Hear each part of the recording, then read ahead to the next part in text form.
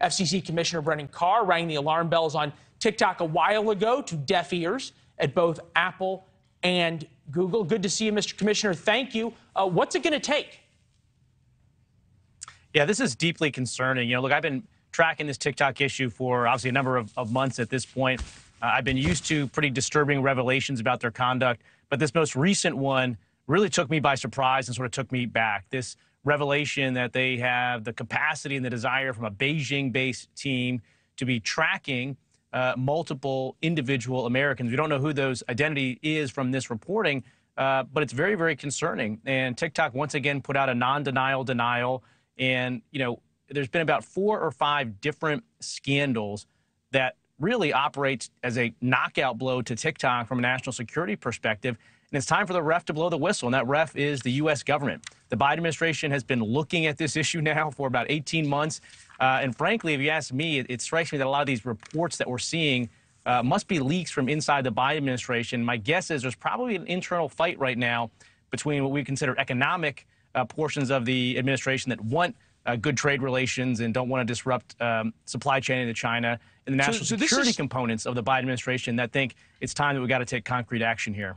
Well, and what's interesting, I think, is you tried to take concrete action by going to Apple and Google and saying, look, there's clear and convincing evidence that TikTok violates the App Store rules. Apple and everybody else has rules for what their apps do, and TikTok clearly violates them, yet Apple and Google don't take action. Are they just as scared of the Chinese as the Biden administration is?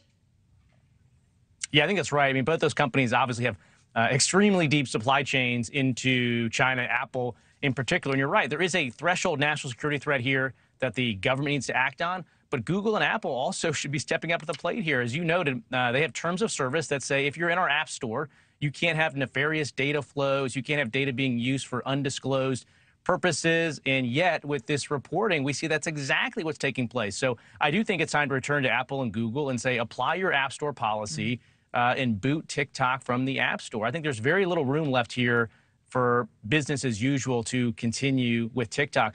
And this was just another new report that came out that TikTok, separate from this, has pixels on websites all over the place, including Rite Aid Pharmacy, the Girl Scouts, that when you visit it, you put information on those websites, it's going back to TikTok. I hate to interrupt you, but I want to read their statement. Forbes declined to include our direct statement that disproves the feasibility of its core allegations. The TikTok app does not collect precise GPS location, although it could collect other location data. So one non-denial denial from U.S. users, meaning TikTok could not monitor U.S. users in the way the article suggested. Non-denial denial. TikTok has never been used to target any members of the U.S. government, activists, public figures, or journalists, nor do we serve them a different content experience from other users, like 4 non-denial denials in one.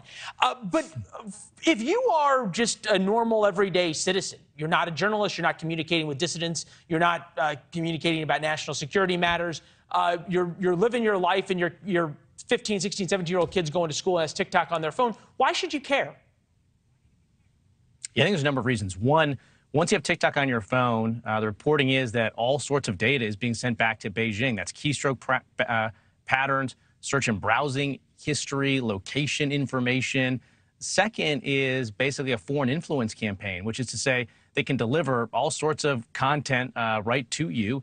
And we've been seeing that's been linked to everything from, body and mental health issues among young girls to potentially being used to sway people's views when it comes to politics. Thanks for watching. Go to newsnationnow.com to find News Nation on your television provider. And don't forget to subscribe. Click the red button to get more of News Nation's fact-driven, unbiased coverage.